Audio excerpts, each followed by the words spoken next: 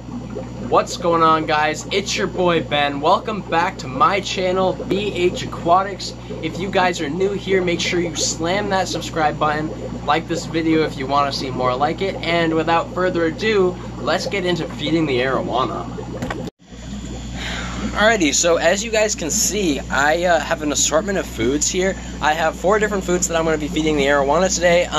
For those of you that don't know, or for those of you who do know and just haven't had an arowana for a long time, or you have just simply not experienced the feeding of a true arowana, I don't really know how to put that, but they eat a ton. And if you really wanted to, they go through these growth spurts every couple of weeks, and when they go through these growth spurts, if you wanted to, you could basically feed them basically whatever you want for like 10 minutes, and it would just eat through all of it until it felt that its hunger would suffice, which even that sometimes doesn't happen. Sometimes you can overfeed them and it can kill the fish. I personally have not done that before because this is my first arowana. So today we're going to be feeding my arowana some superworms, some of these omega-1 frozen Daphnia cubes, which you just pop out a cube, and apparently the arowanas, they really enjoy that. They'll just eat the cube in and of itself. He is a pretty big fish. As you can see, my arowana, he's just swam away, but he's about 9 inches right now, so he's actually grown about an inch since I got him. He's big enough to eat these cubes. We also have the bloodworms, the same cubes as the Daphnia, and last but not least, we have adult large crickets, and these are live. Superworms are live. They are absolutely wonderful. Obviously, I feel bad putting some live creatures in for the arowana, but watching him go after them, there's a tricolored shark, is just a wicked cool thing to watch. He's just a pretty neat fish. As you can see, he's actually gotten quite large. So, yeah. How about I stop talking? We'll just get right into filming the feeding, because this guy is awesome. Alrighty, so first up, as you can see, I got my superworms. I actually haven't renewed the amount of superworms that I've had. I haven't bought any since I did buy all the other foods that I just showed you. So I'm not sure how many of these I have left. I'll probably feed them about 2, and then we'll move on to the next food.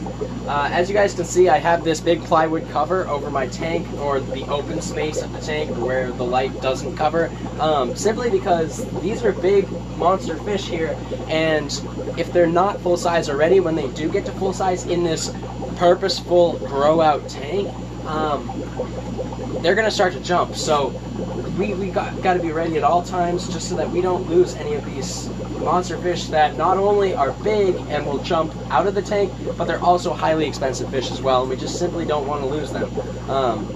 So yeah, this guy, he should come right up to the top. We just dropped one in. Sometimes it takes him a moment to come in and see it, but once he gets his eye on it, come on, dude.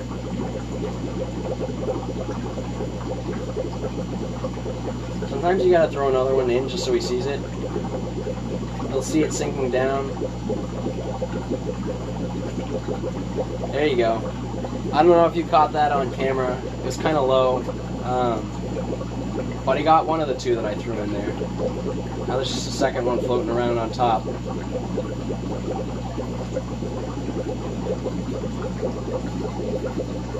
Here he comes.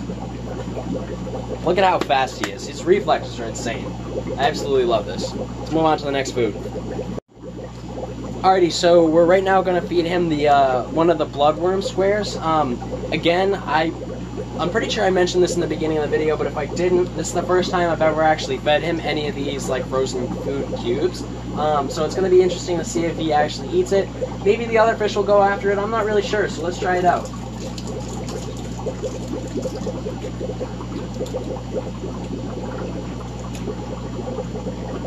Put it in there. I don't know if you can see it. It's right here.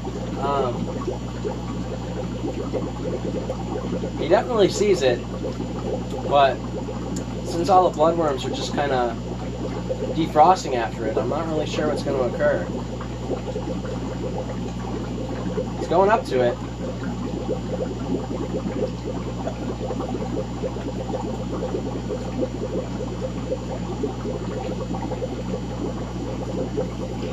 Pretty sure he got a good look at it, but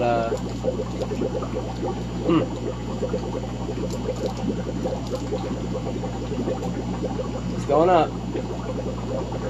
No, that was very anticlimactic, guys. He just kind of went up and grabbed it, and now he's spitting it out. Alright, let's move on to the next one. Alright, guys, so now we got the Daphnia.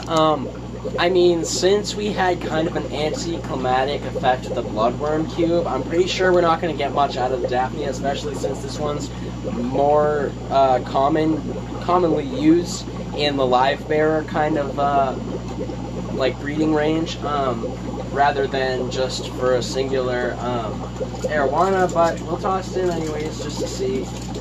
I don't really even know. I mean, to be completely honest with you guys, I just put it in, and the cube just disintegrated. Or no, it's up in the back corner. You guys probably just can't see it because the plant's blocking it. The Arowana, I don't know if you saw him. He did go up to check it out, see what it was, and he didn't bite it. So yeah, I guess we'll get to something more awesome, guys. Last but not least, guys, we're doing the cricket feeding. Here he comes. He sees him. Alright, that was really anticlimactic. Sometimes when he'll see it, he'll just like kind of like come up to the top and he'll just snatch it like he did with the mealworms in the beginning, but evidently he's not in the mood to do that today. Because he just kind of came up and grabbed the second one.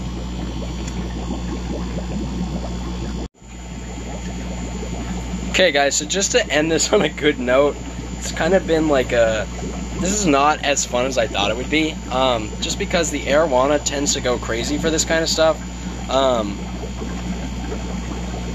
You know, you ever have those days where you just are like, you know, let's do something awesome with my pets? Or, in your case, let's do something... Yeah, it's still that way. Let's do something awesome with my pets. And you just kind of plan all this stuff, and it never goes the way you want it to. Anywho, guys, I hope maybe, even though that the Arowana wasn't going crazy for the food like he normally does, I hope you guys could pull something away from this video. Different foods that you can feed your Arowana if you haven't already tried them. Different factual information. I know this is terrible glare here, but as long as you guys pull at least something away from this video, that's all that matters to me.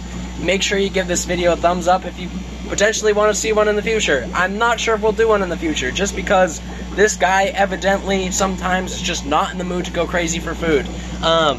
Anywho, as I was saying, like I said in the beginning, make sure you subscribe to my channel. If you have not already done so, thank you guys so much for watching, and I will see you guys next Sunday.